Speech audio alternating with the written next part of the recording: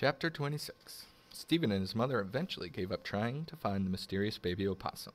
Samar watched them from her living room window, but she didn't venture out. After about an hour, Harry Spiders and Flashlight woke up and returned, on wobbly legs, to their den.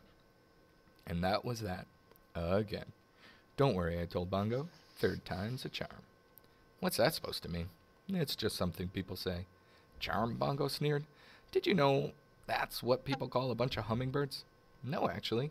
Hummingbirds, which, let's face it, are pretty much like overdressed flies. But a bunch of us crows together, guess what we get to be called? What? A murder.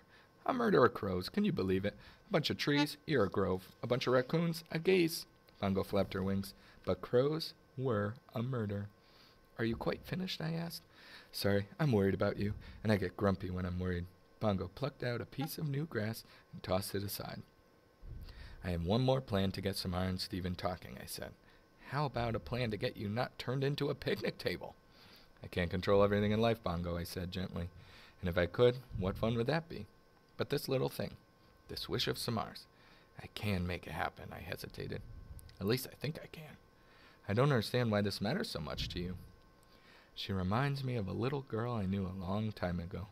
You're a Badinsky, said Bongo warily, but I love you anyway.